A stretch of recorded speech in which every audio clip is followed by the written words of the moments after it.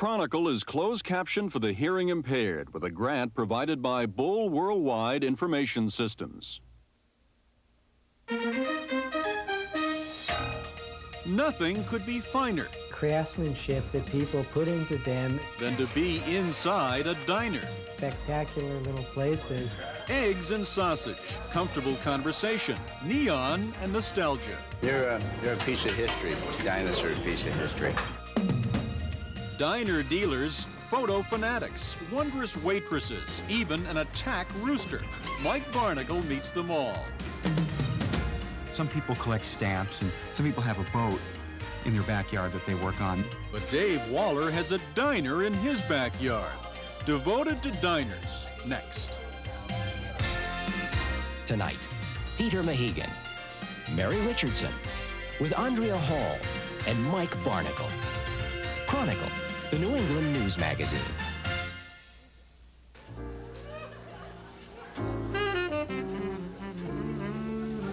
Nighthawks at the diner, Emma's 49er. There's a rendezvous of strangers around a coffee urn at night.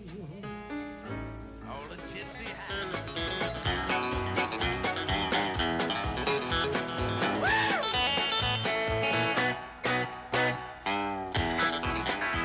Well, pour me another cup of coffee, for it is the best in the land.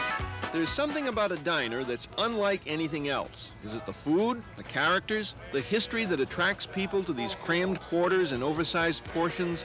Whatever it is, this neat little package of Americana has inspired many a diner fan. Part of the great appeal is that they are so unique in their image, the use of the materials. There are no other buildings that are shaped like that you go inside for a meal. Richard Gutman is the author of American Diner, quite literally the Bible for anyone interested in this Formica-laden stainless steel and glass-enameled American institution. I was lucky enough to get interested in diners when they were undiscovered to a certain extent. In the early days, if you went up and took a picture of a diner, people thought there was something the matter with you. And nowadays, the number of people who take out their cameras before they go in for a meal is astounding. Find out if these blueberries stain my dentures. That way you'll know if they're real or not? Is that the idea? That's a kind of a place that if you don't show up a couple of mornings and you come the next day, they say, where were you? Iced coffee, honey? I meet all my friends. I do the CrossFit puzzles like the start of a terrific day. Scallop roll with tartar sauce, Bobby, please. The Capitol Diner in Lynn. 18 stools, a few tables, a 21-inch counter, and many characters. There's the boss, Buddy Fennell. They claim he whips up the best omelet in town. You don't want to know about Buddy live on the air. He's got a sign in the window that says, sorry, we're open. There's his son, Bobby, who's responsible for updating the diner. Bobby's changed his things. Now he has margin. First time ever. Then there's Charlene, the quick-witted cook. The only thing missing are the fuzzy slippers and the curlers, and I figure in a couple of years, I've been here long enough, I can do that too. And yes, there are waitresses. And then there's Marie. Medium on top for Carolyn, buddy, okay? If you'd like to improve your memory skills, watch Marie in action. A cup of water, please. Hey, Bobby. We might have a fry at the table. Did they have a fry? No, you got it already. You gave it to me already. Joe, this is your crab meat, hon, okay? Your bag of soup is in there. Sure. I'll get you some. Your feet have to start killing you after a while. I wear good shoes and I wear good stockings, support stockings, so when I run there, my feet are good. What I see, you can open up a diner, but this is years of cultivating generations of customers, and you just got to keep it going for them. I've known Bud. We got married at the same time, and he's become a habit now. And makes the best omelet in town. Right, Bud? He doesn't even know what year you get married. I have to come in and he reminds me.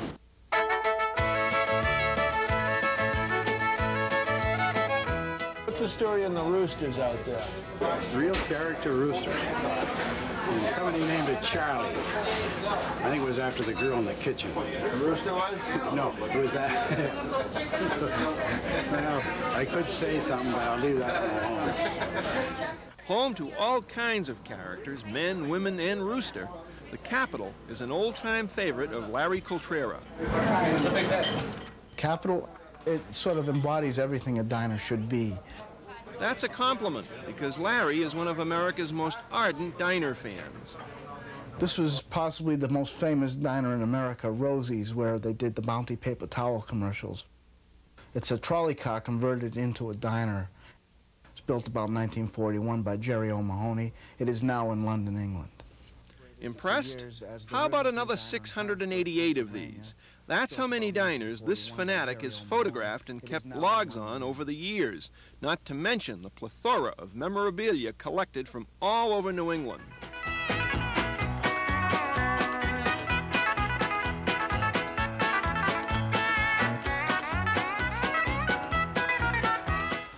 This came from the last diner in my hometown. I was able to buy it when the diner was up for auction. In fact, when they closed, I told a friend of mine, those are going to be mine. And they were.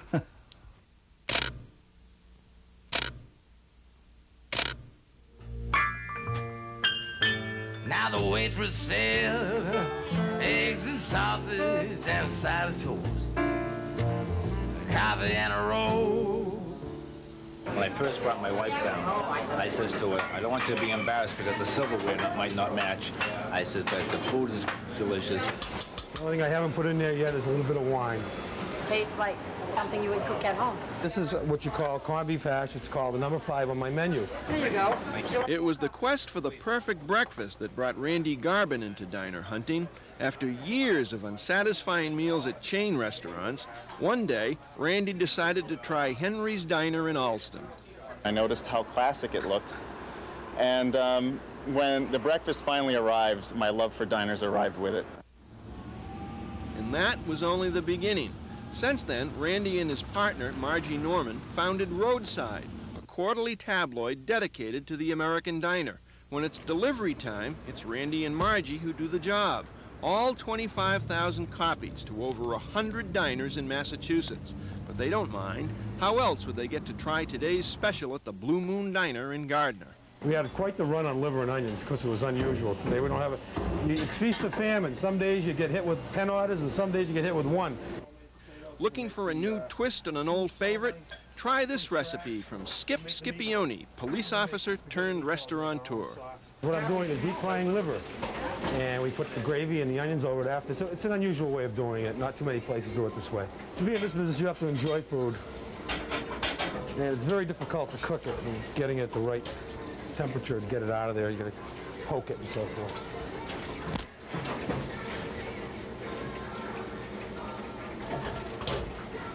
Gotta wait for no blood to come out. Well, food is the best diner I've ever been in my whole life. It's not only the liver and onions, or the homemade spaghetti sauce that brings success to the Blue Moon. It's Skip's determination to keep the old traditions while bringing in the new.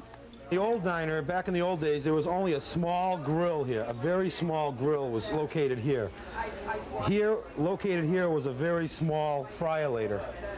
Because of the influx of business and try to keep things going, we had to add a bigger grill and take those 2 small items out. You got to turn the diner around. You got to keep turning it over, in other words, getting people in and out of here as fast as you can in order to make a profit. And by the way, the Blue Moon was put on the National Register of Historical Landmarks in 1987. Hey, that truck driving man.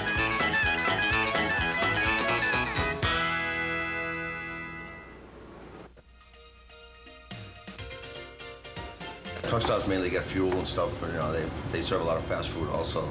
The diner is more of a family-owned place that just tries to serve good food. Well, I don't go to truck stops, I only go to diners. Devoted to diners. More in a moment.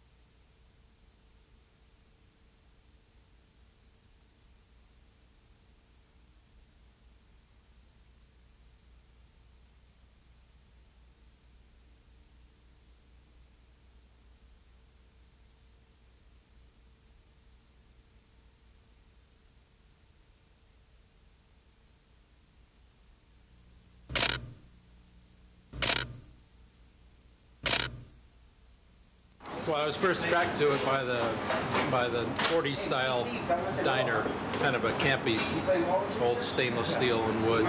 And these green ones, which I have, were actually from a 1927 Coleman diner that was demolished, that was down in Franklin. We had somebody in today that were asking if this was an actual train car at one time. I was just sent this nice matchbook from a diner that used to be in Seekonk. They're a piece of history. Diners are a piece of history. What brings diner files together? Diner love, of course. Not only are diners giant antiques, but there's nothing like them beyond the borders of the United States.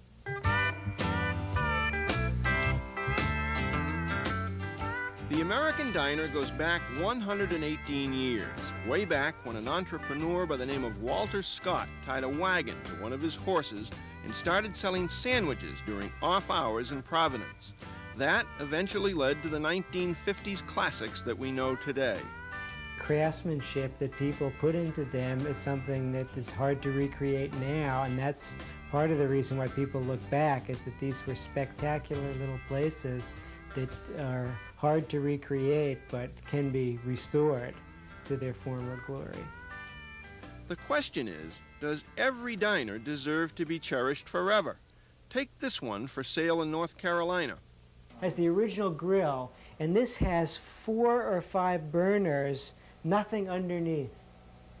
I mean, if you slop your eggs around, they're on the floor. Not every diner can be easily salvaged, and yet Gutman and Company can't help but be disappointed each time another one quietly disappears. Like the Pullman Diner that used to stand at Arlington and Mass Avenue. It was destroyed 15 years ago. Yet the Pullman and many others were immortalized by artist John Bader in over 100 paintings.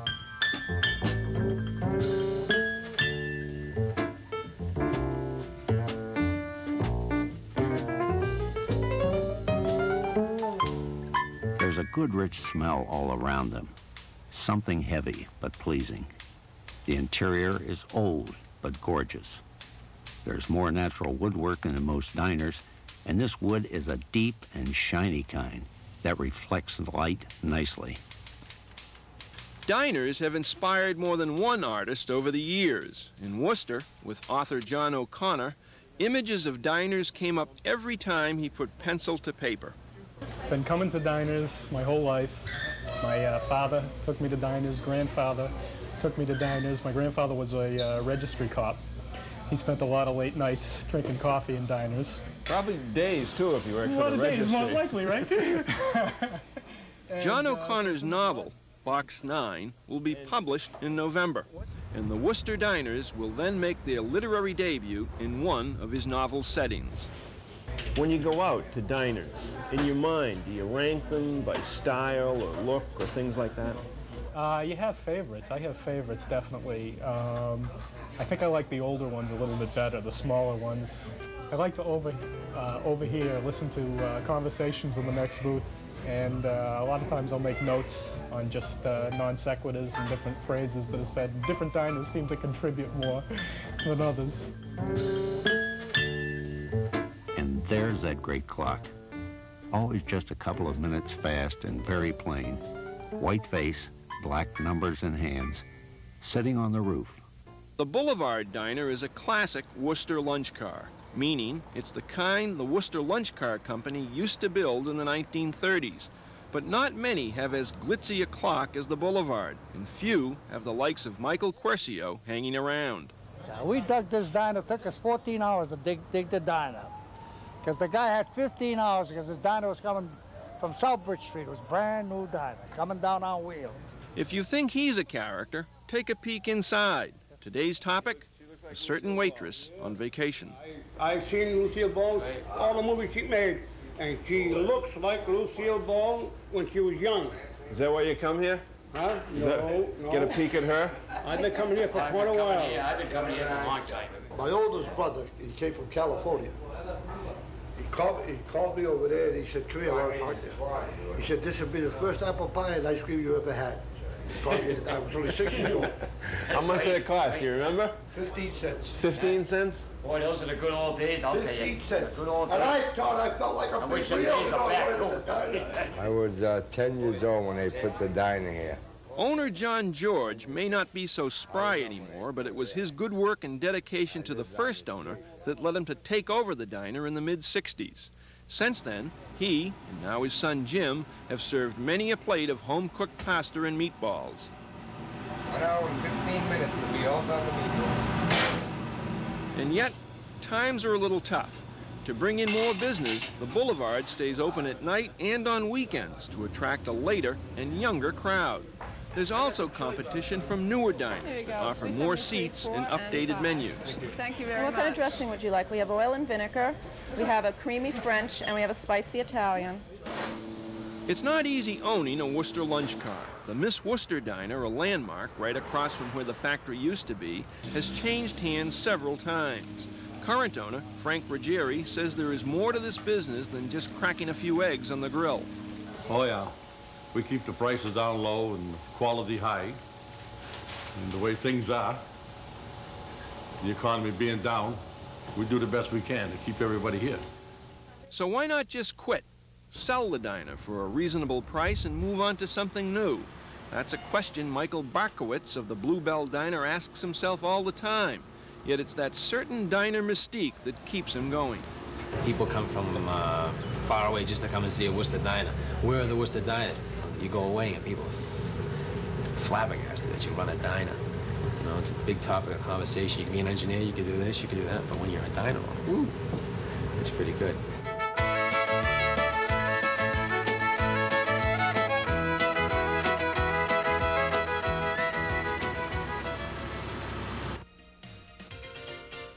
Some are probably, I can't tell you that any that are particularly greasy. Well, not this one. We're very picky. Like I said, we close at 2:30, but we spend a good hour, hour and a half cleaning it. Devoted to diners. More in a moment.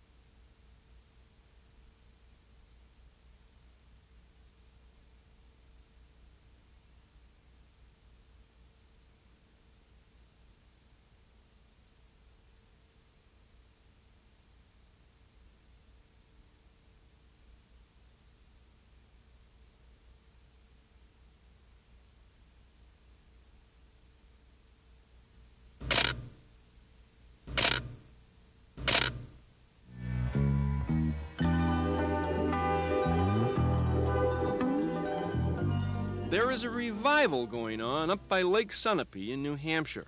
Tucked away behind the peace and quiet of a country setting, there's a giant antique called the Apple Tree Diner, a 1929 Worcester lunch car. Young antique lover Dave Waller is restoring it. I like old stuff anyway. I like, some people call it nostalgia, but I think it's just old stuff. A diner certainly falls into that category. My grandfather, when I bought it, couldn't figure it out. He was like, well, when are you going to open up, next week? And I said, well, I don't even know if I'm ever going to open it up. And he just... Dave's grandfather ran a diner for years, the Flying Yankee in Lynn, Massachusetts. Dave's mother, Carol Waller, remembers. He ran the diner for 25 years without a key because it was never closed. It was never locked. He was open 24 hours a day. He sold it to a company who wanted to put a gas station on that location. And he thought they were going to move it to another location, but they didn't. They bulldozed it.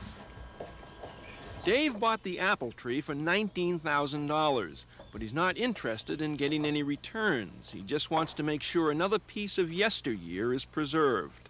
You know, some people collect stamps, and some people have a boat in their backyard that they work on. Maybe their boat will never even go in the water, you know. Maybe this diner will never sell hamburgers again. But I'm only going to live to be, hey, 80 if I'm lucky. This diner could live to be 200 or 300 years old.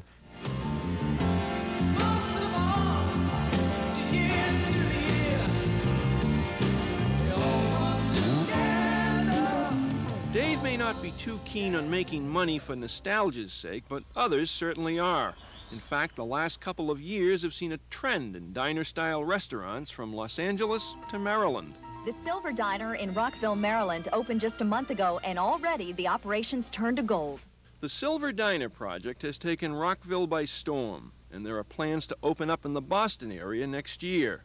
But these are all new replicas. What about profiting from restoring old ones? Well, that's an entirely different question, according to diner broker John Keith. It's like a car where you don't really know until you start pulling it apart.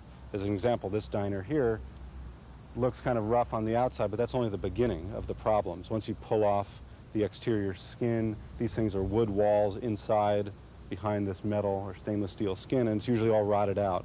So who would be daring enough to keep this old thing on their lot? Well, none other than Bryant Hill from O.B. Hill Motor Transportation Company. It was going to be demolished, and we didn't want to see that happen.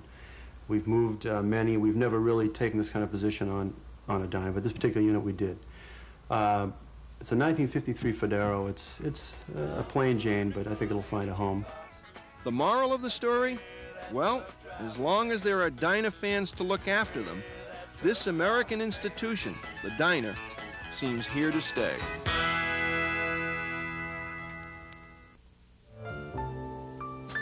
Now the waitress calls eggs and sausage.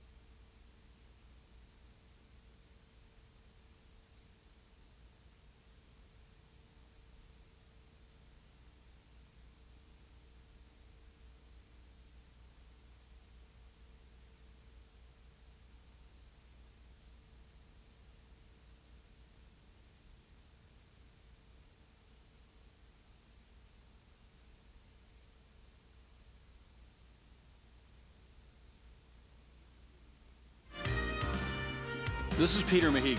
Tomorrow night on Chronicle, life on the Lighthouse route in Nova Scotia. We'll meet characters like island salesman Bob Douglas and fisherman Cecil Wagner, and travel to Peggy's Cove, a picturesque piece of the province that attracts tourists like honey does bees. Navigating the coast in Nova Scotia, tomorrow night on Chronicle.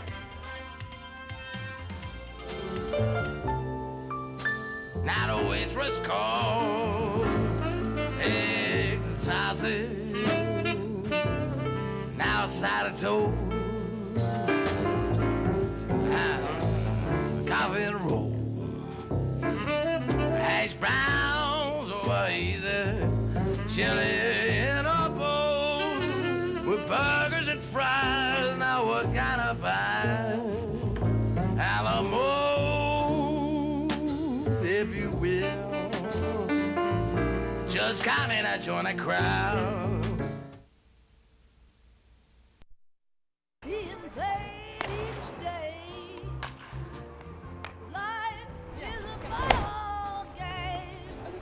Everybody can play.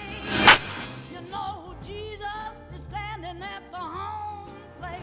He's waiting for you there. You know life is a ball game, but you